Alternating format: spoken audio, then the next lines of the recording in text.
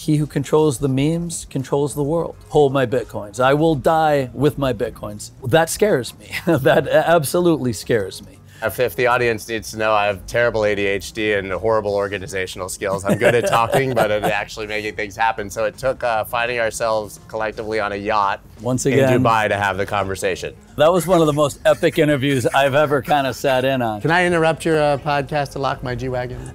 Scott Walker is an absolute OG in Bitcoin who started mining Bitcoin with Brock Pierce in the early days. And he is never selling. He says he's going to die with his Bitcoins and tells us why. But in this wide-ranging live conversation from Dubai, we not only talked about Bitcoin, but what's going to happen with the market, this cycle, how it's different, how it's same, how to invest in it, and of course, meme coins. You don't want to miss this. It's one of my favorite conversations with one of my favorite people in crypto. That's dope. That's dope.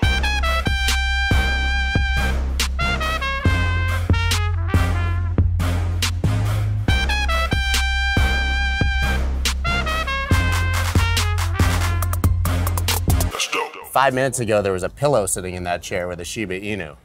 That was one of the most epic interviews I've ever kind of sat in on. So you're the pillow. I am officially, Congratulations. yeah. So I have to start today with an apology because I've owed you an interview since... Singapore. But it's Singapore this year? I don't remember. Yeah, I know. I don't even remember. There was at least 1 or 2 Singapores where we had that conversation. Yeah, if the audience needs to know, I have terrible ADHD and horrible organizational skills. I'm good at talking, but at actually making things happen. So it took finding ourselves collectively on a yacht once again in Dubai to have the conversation. Once again in a side location towards a big conference. Two men, no shoes. 2 men, no shoes. That's going to be the That's pretty good. Yeah. That's right. So, you know, as you alluded to, Token 2049 is happening somewhere over there. We obviously haven't been there because we're on this beautiful boat, but we're on this beautiful boat because of you and because DNA is making a comeback. So maybe you could give us the quick rundown of history. Yeah. I'd love to. Our history and our background is I'm an entrepreneur. Really, started small startups. And got lucky, I think, with timing and had a little ringtone and software, mobile software company go public in 2007, 6 or 7, and sold my shares not long after. Met this young child actor, genius, who I had introduced to, and we became friends. And we started just investing into little software startups. Pretty meaningless, nothing of success from 2008 till 2012. Not long after that, we decided to mine Bitcoins. And I spent a lot of time reading and really kind of fell down the rabbit hole, loved it. After our miners were obsolete, we decided, let's just take our Bitcoins and invest them. And the idea of DNA was born. Since 2013, June of 2013 was our first, like the principles of DNA's investment. We've probably gone and invested early stage into nearly 100 projects, lots of them that failed, some of them that did really well. And finally in 2024, we've decided we're gonna make a comeback. We're gonna take a bunch of the team, and we're gonna do our best to find the best early stage projects, help get them funded, take them on the road into beautiful locations, and introduce them to the greater community. Crypto investors in the United States face some major challenges. One of them is that there's almost no way to get exposure to the asset class inside of your traditional investment vehicles. The other thing is the taxes. They are absolutely atrocious. What if I told you there was a way to solve both of these problems? Well, there is, and it's with a self-directed IRA from iTrustCapital. Guys, not only can you open a new self-directed IRA and fund it with the limits each year, but you can actually convert over from your 401k, your Roth IRA, any other IRA that you already have, and you can do that tax-free, just transferring over the balance, and then you can go to cash, buy as much Bitcoin as you want, and not pay taxes when you sell it. You absolutely have to try this if you are in the United States. Use the link down below. It's bit.ly/iTrust-Scott. That's bit.ly/iTrust bit.ly/ITRUST-SCOTT. You have to try this now. Okay, so it's April 2024. Yep. I think. Yeah, the halving. Hard these days. The halving. We were just talking about that. The halving is now, and you're restarting. Yep. So to me, that means you have a hell of a lot of confidence that this music is not stopping anytime soon. This feels like, and I know I agree, it's not the first inning of this next cycle, but at some point, over the last 3 to 5 months, as the build up to the question of, was an ETF going to actually happen? Was it ever going to happen? Would it be successful if it happened? So that buildup occurred, and that certainly was the beginning of this cycle. The ETFs did happen. Billions and billions of dollars in institutional capital came in, and it kind of shifted the narrative from Bitcoin as this oddball speculative asset, kind of an underground thing that you and I have thought of, like we never believed it was, but the rest of the world did. So suddenly I think it became a little bit more institutionally acceptable, with BlackRock and $1 trillion funds. I was gonna say, we got the Larry Fink treatment. We have the Larry Fink treatment as our our main asset class of this crazy industry. And so, with that in mind, and with the historical cycles of a Bitcoin halving, and then knowing that over the next 6 to 18 months, historically, for the better part of the last 12 years, we've seen the same thing happen. All-time highs to Bitcoin, all-time highs typically to the rest of the altcoins, the different other assets that get built in that wake. The DeFi summer, the NFTs. Right now, it's the meme coins. What exactly will take us into the next level? I don't know, but we're going to be here to watch it. That's for sure. But then the music stops. The music will slow down. Here's what I like to remember and remind people. One of my really good friends, I was preaching to everybody, buy Bitcoin, just buy Bitcoin. Forget about it, buy Bitcoin. Oh, it's garbage, it's this, it's that. Back in 2012 and 2013, I'm like, come on, Dan. And he lived in France. And finally, Mt. Gox happened. Mt. Gox, the single exchange that managed over 80% of all Bitcoin transactions. Basically, the whole world of Bitcoin collapsed, imploded, and everybody's assets were stolen. People's, life savings potentially were stolen out of that exchange. And 6 months later, Bitcoin still was there, still making blocks. People still said, I still want some of that. It crashed the price. But if there was ever a definition of the music stopping, that was the definition. Not long after that, my friend Dan said, I'm going to start a new company. And he created an early startup, a crypto startup in France based on proof of stake, which immediately imploded and failed, much to Dan's and my chagrin. I was, of course, an early investor into it. But it was just, one of the bumps on the path of this 10-year, series of cycles. And the music sort of slows down. It doesn't quite stop, even when FTX steals everyone's money right from underneath our noses, right in front of the regulators, right in front of everyone.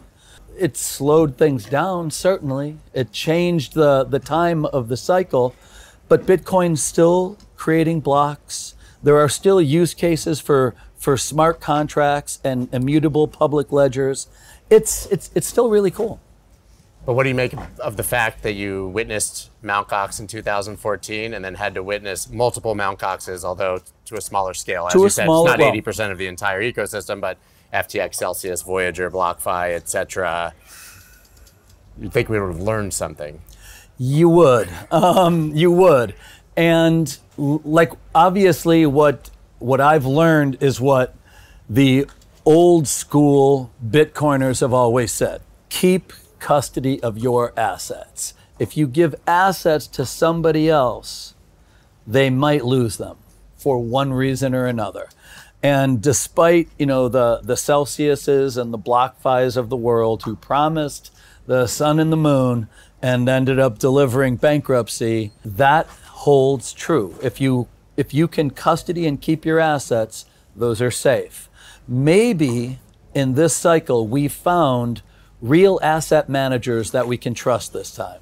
Maybe they're not running, I'd like to believe that BlackRock and these types of, custodians and, and investment banks and things like that will be able to do what so many others in the past have failed to do, which is to successfully protect their customers. Their customers, but still not your keys, not your coins. Not your keys, not your coins. So you are, you're obviously, you're still trusting. At Coinbase, you're trusting someone. You're trusting someone at Coinbase, and almost all of these ETF issuers are trusting Coinbase.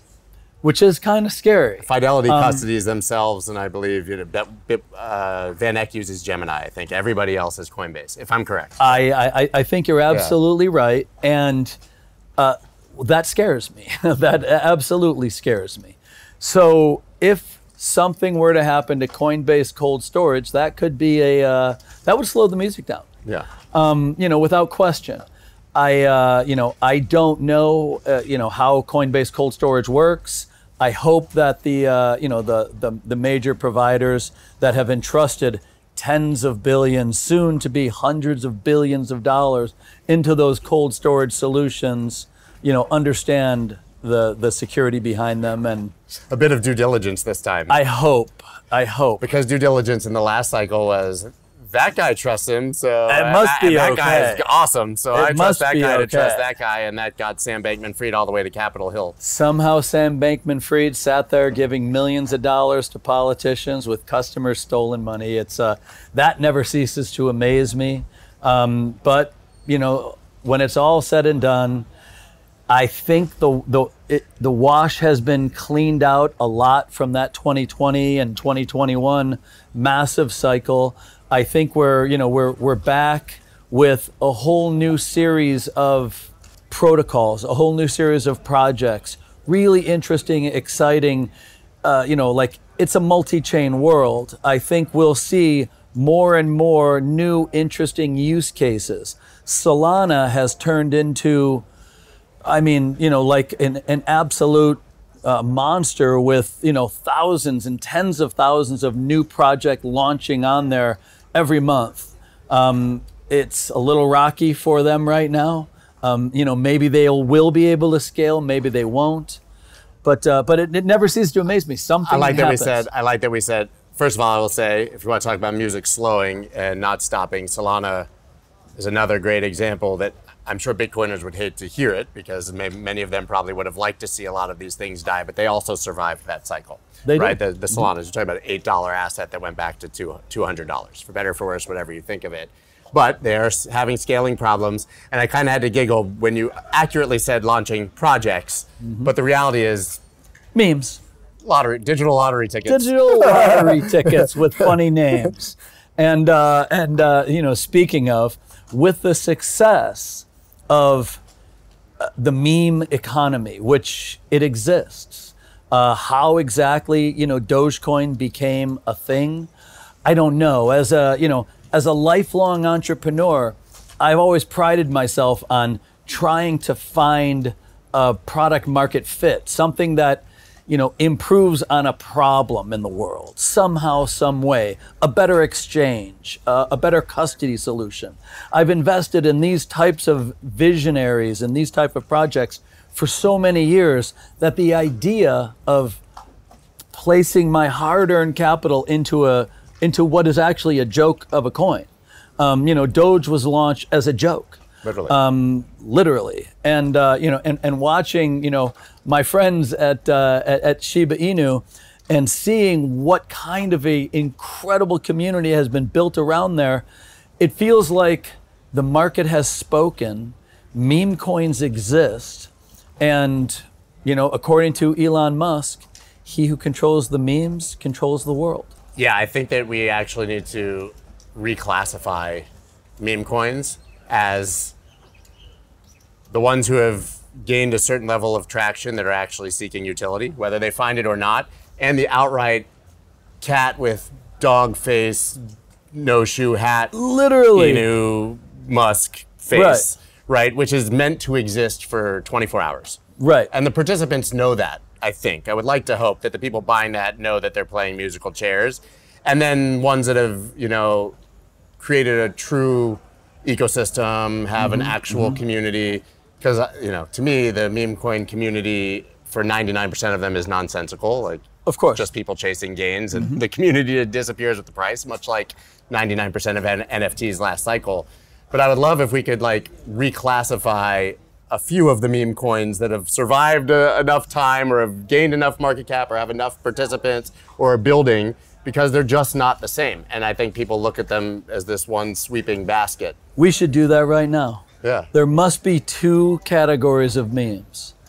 What are they? If I had the answer, I would have given it before, because I've been thinking about that. But we need to come up with something very catchy for it. Maybe by the end it'll pop into our head. Yeah. Let's circle back, because it's a true story. There have been a couple of incredible memes that have been launched from nothing and turned into something, while most of them went from nothing to something to nothing immediately. The faster, the better.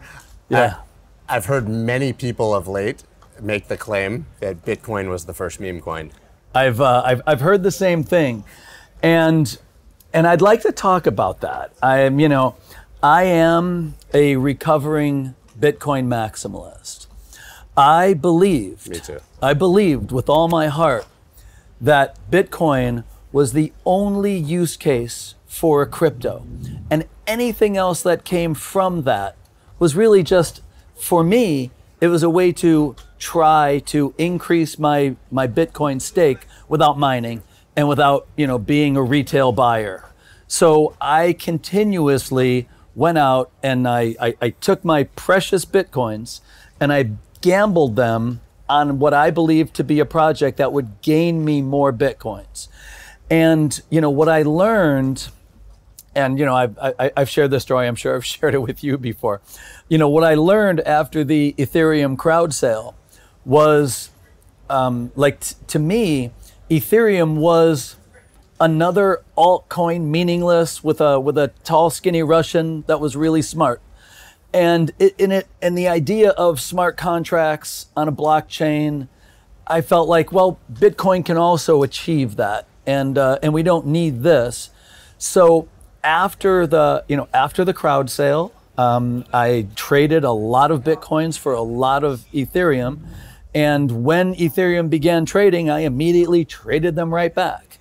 And so I did manage to increase my Bitcoin, but it was a painful experience to watch Ethereum go from $1 where I sold mine to thousands of dollars, and seeing that and thinking to myself, maybe there is more to this ecosystem than only Bitcoin. And I do believe that Bitcoin serves an incredible purpose, and I do believe that I do believe it is potentially a humanity store of value. I believe that is potentially a form of money that will live for hundreds and hundreds of years. And will it become the most valuable currency on Earth? Could. It certainly could. Today its market cap is around $1.5 trillion, which I think places it in the top 30 or so currencies. Could it become a 3 trillion? Could it double from there? Certainly. Could it 5x or 10x from there? Certainly. Any of those things could happen. And what I've learned is, as Bitcoin goes, so goes the rest of the ecosystem. And as long as I continue to see that, I'm going to continue to invest into the ecosystem, and I will always hold my Bitcoins. I will die with my Bitcoins. What I find so interesting is, when I was listening to you talk about becoming a recovering Bitcoin maximalist, I would say I'm the same. We should probably stand up, introduce ourselves, like an AA meeting. But there's levels to Bitcoin maximalism, starting at toxic, all the Right. way down, and depending on what level you are, you can get your membership card pulled from the level above, right? Yeah, the top. So I would say it's interesting because a lot of the early Bitcoin maximalists would have said that you had already committed a cardinal sin by daring to invest in other things with your precious Bitcoin. If you had done it with dollars, maybe you could have gotten half your card back. Maybe. But to commit the sin of trading your Bitcoin at the idea of something else, at that point, without question, as a I've watched the community for a long time, as you have as well, and certainly, if I had chosen to only ever have Bitcoin and never try any other assets in this ecosystem, had I not been there for the Mastercoin sale, and had I not been there for the Ethereum sale and a number of these others, I don't know how I would react. I genuinely have no idea. So I get where they're coming from. I think their way of communicating is flawed. I've made the point, I've been eviscerated so many times by that community. I think wrongfully, but it doesn't matter. To me, the worst marketing, the biggest problem potentially for Bitcoin sometimes when you're looking at mainstream adoption is Bitcoiners. Without a doubt. Right, and I think their intentions are good, but the messaging that coming from very toxic and angry, nobody wants to hear that, It turns off people more than it brings people in. I would make the argument, actually, if we look factually, and this is something that I'll also maybe get you canceled for by talking to me, sorry. Last cycle, as much as I think we'd like to believe that everyone came in and bought Bitcoin because of Michael Saylor and Tesla and all these things, which I think was a meaningful portion of the market, what turned people on was Doge and NFTs. NFTs, people forget how big Flow blockchain was with Top Shot, but Saturday Night Live, right? Elon Musk was talking about Doge. I remember anecdotally talking to CZ and other exchange CEOs on the show and saying, what's happening with the exchange? And every single one of them at that time said, we have a 3-month waiting list. Nobody can sign up. They all want Doge. Robinhood, same thing. I talked to Vlad, and that's what everyone wanted. And interestingly, I think that this cycle, we expected this mainstream wave when Bitcoin hit new all-time highs. I almost think that Doge needs to hit a new all-time high, or NFTs need to come back for all the underwater people to actually care about crypto again. Interesting, because that's what they're underwater on. If you're holding Doge and you're down 70 or 80%, and you don't have Bitcoin, you don't care about the ETF. I'm not saying this is right. I'm just saying, as a person who's underwater on that asset, imagine what happens to this ecosystem if somehow Doge returns to 70 cents. And the 100 million holders of Doge worldwide suddenly feel good about themselves, suddenly feel good about the ecosystem again, and they decide to take some of their Doge winnings and put it into dog with hat. Yeah, but what's interesting about the memes this cycle, not to circle back on memes necessarily, but what I hear when I had those interviews now is that people were waiting 3 months to get onto a centralized exchange where they had to KYC and AML to buy a meme coin. This time, for better or for worse, they can launch in 2 seconds in a completely decentralized manner, and people can buy and sell them at will without KYC AML. So taking what they're trading and the fact that it's a casino, the system at least I think has improved for the better. It's improved by a factor of 10, and one of our portfolio companies with Eyal Herzog, who really created the original concept around liquidity pools back with Bancor in 2017. And his explanation of how these decentralized exchanges are working, it's incredible. It's amazing. And I think there will be more of them rather than less. I think that the ease and the ability of users to go out, find some type of a crypto asset that they enjoy, that they believe in. It doesn't matter if it's a game or a joke or or like a new world-changing technology. The ability for someone in India with $10 to buy some of that and potentially turn it into $100 it's not going away. that amazing concept is out there, and it's going to continue to perform. The music will slow down at times. The music will speed up at times, but we're part of this ecosystem. We're going to see more of this rather than less. I agree. So back to the example of I know and met an 18-year-old kid who was in high school, made a $50 bet on Doge or on Shiba, and wound up with 6 figures. Dropped out of high school, got a job in a tech industry, and has literally changed his life. He was here meeting with the Shiba team, at the conference. It's absolutely incredible. And I know you had a point about the other 99 Yeah, I mean, kids. that can happen. That's an amazing story that happens here uniquely, and for every kid who turns 50 into 6 figures, we got 90 kids who turn 50 into 0, but it's $50, hopefully. Right, exactly. Right, but I do think that the point is well taken, that it can be life-changing opportunity for people. More interestingly, I think the life-changing opportunity of him starting to build in the ecosystem is actually more compelling than the money that he maybe made, and that, I think, is where a lot of it is going to come from in the future, the real opportunity. That feels like the future of what this industry has become. We go back to Satoshi and Bitcoin. Because of that creation, because of that technical, mind-bending creation that Satoshi did, suddenly we have high school kids coding blockchains and making security software to check smart contract errors, and to try and foil hackers, and suddenly this whole ecosystem with millions and millions of people in it are all engaged in different aspects of the business. I'm super bullish long term, super bullish. It's really hard not to be. So you obviously, I'm assuming with DNA, you have your tentacles everywhere in this industry, right? You guys literally know everyone. I've seen it between you and Brock, you guys all over the place. That means that everything is presented to you at some point. You see it all.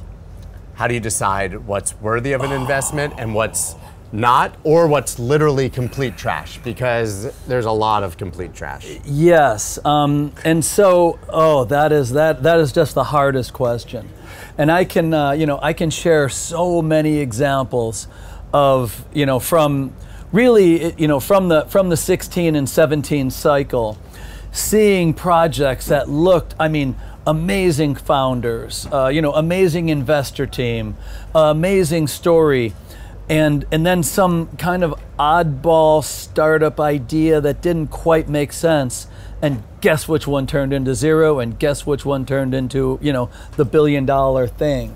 And from my experience, it's been there's a fine line between choosing based on only the founders, believing in the founders, choosing just based on the technology. Technology does not win, not in this business, not in any business that I've seen.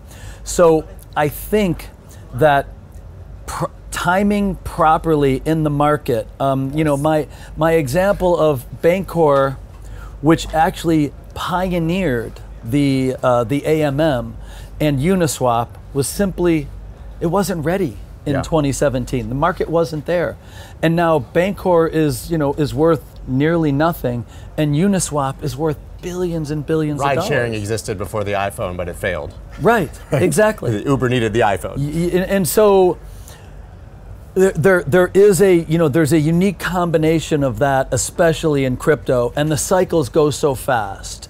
You had DeFi summer, and suddenly everything DeFi took off and went crazy, followed by NFTs. And NFTs became monsters. Then Metaverse fall with the rebrand Metaverse of Facebook with, to Meta. Yes, exactly, with Meta, which, and all of those things lasted momentarily, but they didn't stand the test of time. But don't the things that we're seeing now reek of that? RWA, DPIN, I'm not saying that some of these things won't, but I continue to say we get really excited about things and they don't happen as fast as they want, then people get bored, they exit, and then they go parabolic 5 years later. Yes, without question. And and of course, which ones will be the winners, which ones will fail. When you're an early stage investor, and we're trying to find seed stage, and right after seed stage for DNA. Again, as entrepreneurs specifically, we envision the business, and we see the entrepreneur's visions, and that's kind of what captures me. When I see what they're doing, and I look at that and say, man, that looks like something I want to join. I want to be part of this team no matter what. That's where we make our bets. It's so funny because you hinted on probably the biggest truth yet, which is it just when you launch. Yeah. If you launch at the perfect moment when Bitcoin's at the right price and the hype is correct, you have such a better chance. You have such a better chance. Whether the technology is good, there's like the meme in crypto, scams pump the hardest. Right. But it's kind of what you said. I mean, it's just if you launch at the perfect moment, then you can capture enough attention that people can actually see your technology come to fruition. But that leads me to ask, why haven't we seen, I would argue out of Bitcoin itself and stablecoins, why haven't we seen a true killer app yet? I think stablecoins are absolutely a killer app when you see what's happening with them worldwide, and Bitcoin itself, the very initial creation. I would make the argument that that Ethereum improved on Bitcoin. Ethereum and the ability to write rules into a smart contract improved on what the original vision was, and I think that is a killer app. And between Ethereum and all of the Ethereum competitors and the layer 2s and those other things, you're talking hundreds and hundreds of billions of dollars in network value in these different things. It takes a long time. It takes a long time. Killer apps don't just happen overnight. I mean, the internet existed for 30 years, right. And suddenly Amazon came around. And now, is Amazon the killer app of the internet? Is Google the killer app of the internet? There's multiple killer apps in these technologies, and I think we'll see that with crypto. It's a fair point, which brings us all the way full circle back to Bitcoin this cycle, which I find so interesting. You said Ethereum's a killer app, smart contracts, the ability to build these things. Taproot, whether intentionally or unintentionally, brought that capability. We have the halving and runes. Brought it all back to Bitcoin. Right. So do you think, I've heard people say, Bitcoin will capture it all now because it's the biggest base layer. I don't think so. I think we'll live in a multi-chain world, as you said before. But do you think that the Bitcoin ecosystem can capture a meaningful percentage of what was being built elsewhere? I've even heard some say that all of that, in the end, now that we have this capability, made every other chain effectively a test net for Bitcoin. We could take the things that worked and ignore the lessons of the past that failed. I mean, the short answer is I would bet against it. Certainly within the next 10 years, I would bet strongly against it. I think Bitcoin's best chance of massive worldwide adoption is for people like me who want to say, I want to own a Bitcoin. I'm going to own this Bitcoin. Whatever it takes, I'm going to own this Bitcoin. I'm going to do whatever I can to protect this thing. I believe that in 10 years, my Bitcoin will be valued higher than my US dollar. I believe that my dollar will be worth less and my Bitcoin will be worth more. So some of my dollars have to transition into Bitcoin. And I believe that corporations feel that same way, some. Not only Michael Saylor, others have done it. I believe countries are beginning to feel the same way. And as you start to see corporate treasuries, small countries, medium-sized corporate treasuries, medium-sized countries, suddenly the use case for Bitcoin really becomes an alternative to fiat currencies. And that's what I really believe at its core it is. I believe really, really strongly that 10 years from now, 20 years from now, my kids are going to be able to send your kids a little bit of value on a blockchain powered by the Bitcoin blockchain, and it'll get there. And every 10 minutes, that chain will update, and I will always believe that that is the most important use case for Bitcoin. And all of the other things, I mean, ordinals they're fun. They create interest around Bitcoin and around the blockchain.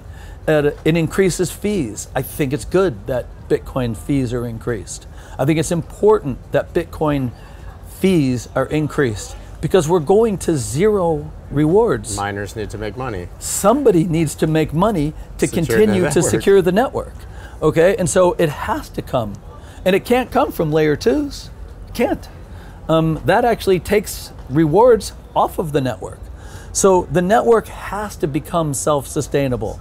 And if that's because of ordinals or JPEGs or NFTs or whatever they're called on top of the blockchain, then I think that's great. I think anything that strengthens the long-term outlook for Bitcoin is good. And I think higher fees are good. I think buying a cup of coffee with Bitcoin is meaningless and useless. And, you know, don't get me wrong, I've done it. I wish I didn't. You know, I wish I didn't buy a pair of jeans. I wish I didn't, pay for a round of golf. I wish I didn't get a fantasy football league with a Bitcoin buy-in with my friends. Unless you won. I didn't win. So I mean, I can think of all those stories, and again, I don't see Bitcoin as the ecosystem, and I don't see that as the ecosystem that's going to create all these other things. Where's the funding coming from? There's not. You see, like, as an early stage investor, when I see somebody building a new layer 2 that solves a real world problem for smart contract, or it connects Bitcoin with Ethereum and it does atomic swaps in between them, I think that is worthy of investing in. I think that has a chance to 10x, 50x, or 100x over the next period of years. That's where we're making our bets.